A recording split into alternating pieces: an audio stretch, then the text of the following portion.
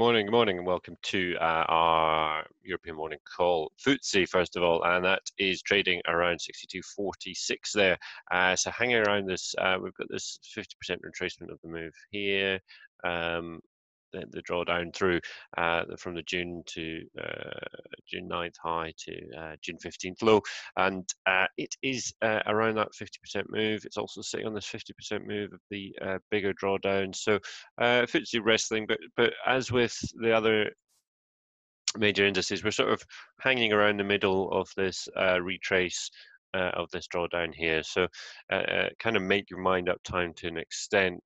The DAX there, 12.30. So similar sort of positioning across the major indices, this sort of consolidation pattern that we've been in. The DAX seemingly well supported by its 200-day moving average, and if we look at here's the S&P 500.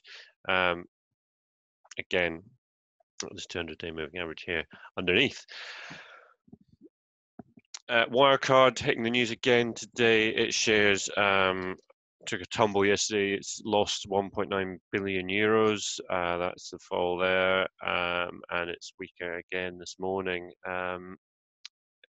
It's in a lot of mess. There's been some very good reporting in the Financial Times about this, and it looks like it might get some loans pulled from under its feet by the banks if it doesn't report today. So tough times there for Wirecard. It's on the slide. Gold still in this consolidation range, 1730. Again, crude oil's a bit firmer actually, but still within the range, so 39.60 at the moment.